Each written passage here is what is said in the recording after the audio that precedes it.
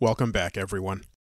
In this episode of Duty and Valor, you'll hear the story of a man who faced rampant racism but still fought for the nation he loved. A man who was credited with saving many lives while fighting in World War II. A man who refused to be evacuated from the battlefield after being badly wounded, which inspired his men forward. This is the story of Medal of Honor recipient U.S. Army Staff Sergeant Ruben Rivers.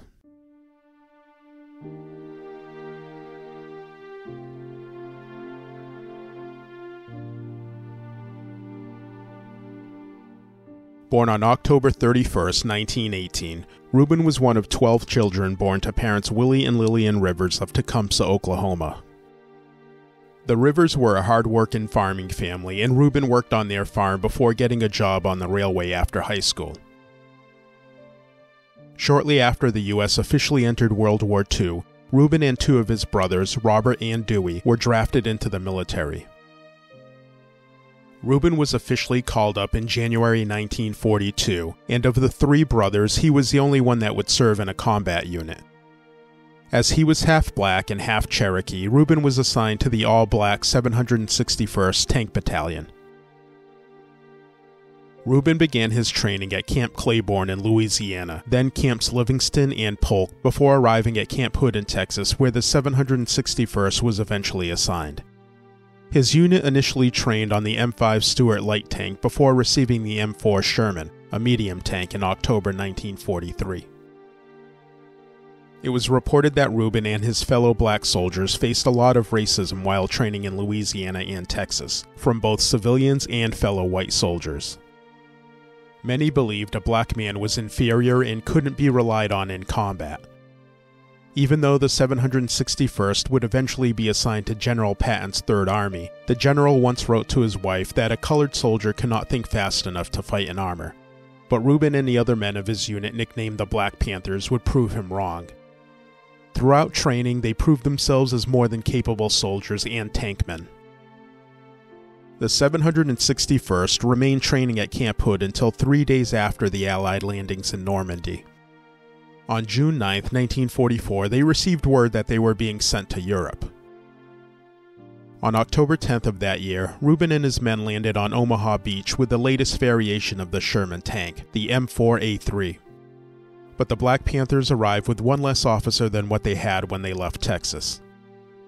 On a bus bound for nearby Belton, Texas, Lieutenant Jackie Robinson refused to move to the back of their segregated bus and would eventually face a court-martial. His battalion commander refused to pursue the charges, so Lieutenant Robinson was transferred to the 758th Tank Battalion, where his new commander couldn't have signed the court-martial consent any quicker. After a 17-day trial, he was acquitted of 2 charges against him, and 3 years later he would break the color barrier of Major League Baseball. The reputation that the 761st was earning seemed to be changing the minds of some in the Army. By this time, General Patton had specifically asked for them to be under his command after observing them in training while stateside. Standing in front of the men of the Black Panthers, Patton would go on to say, "Men, you're the first Negro tankers to ever fight in the American Army.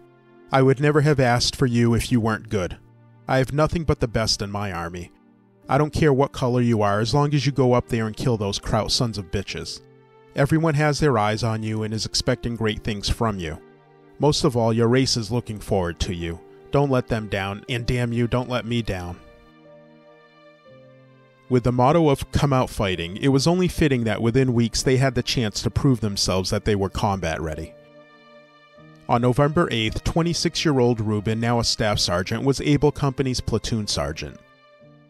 As Able Company was advancing east, their progress was stopped by mines and a felled tree that was being used as a roadblock. As their advance was halted, infantrymen were forced to take cover in roadside ditches. The Germans knew this and began focusing rifle and mortar fire on their position. Sergeant Rivers knew that their situation was dire and would produce heavy casualties if they couldn't continue their advance. Without hesitation, he jumped out of his Sherman and faced direct enemy fire as he moved forward to attach a cable to the obstacle, which allowed it to be removed. Their column then continued their advance towards their objective.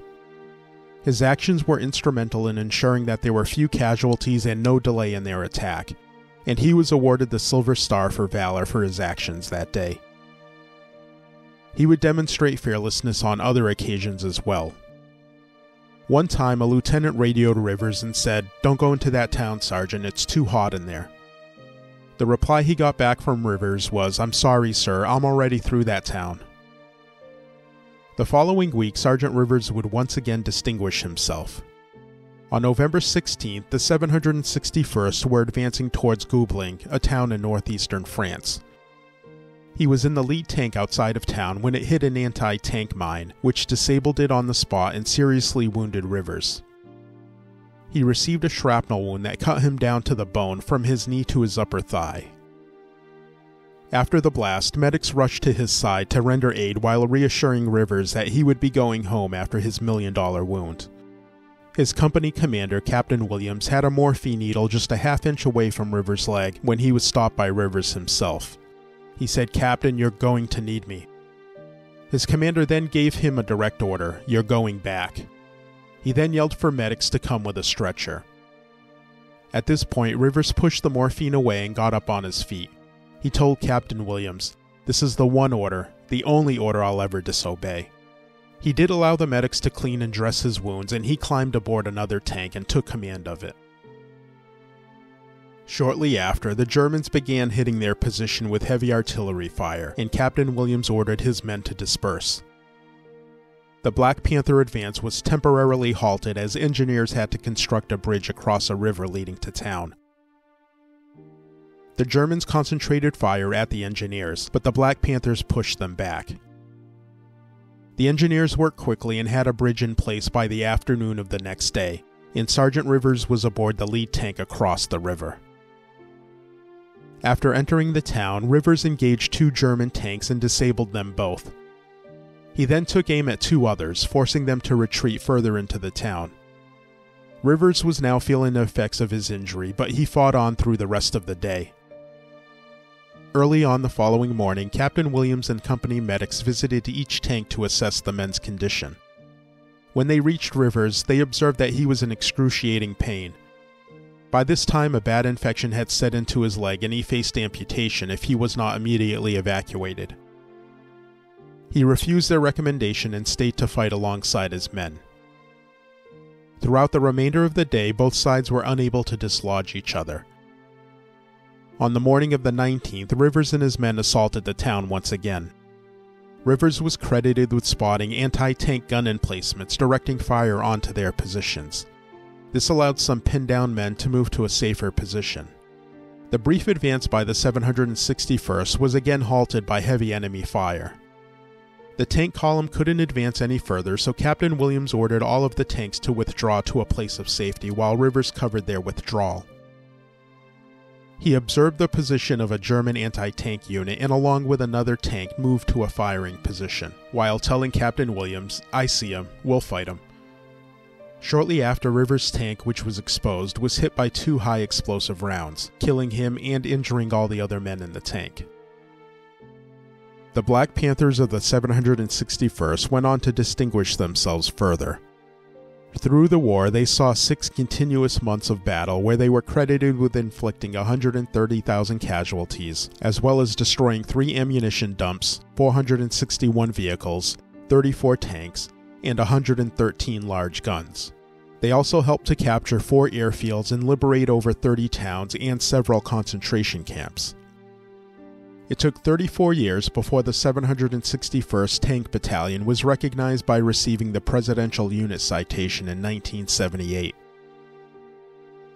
Following his heroic actions over the last 3 days of his life, Captain Williams put in a recommendation for Sergeant Rivers to receive the Medal of Honor. The recommendation did not advance, which kept the nation from properly recognizing his acts of valor.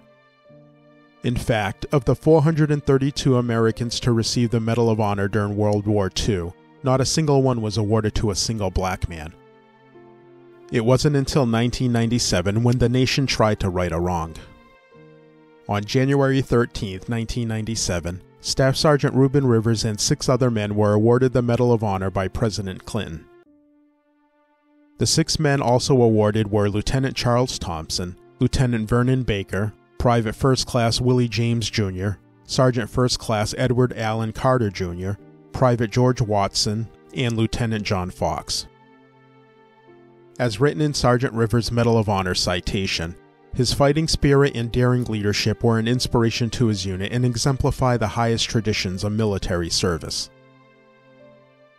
Thank you for listening to this episode of Duty and Valor.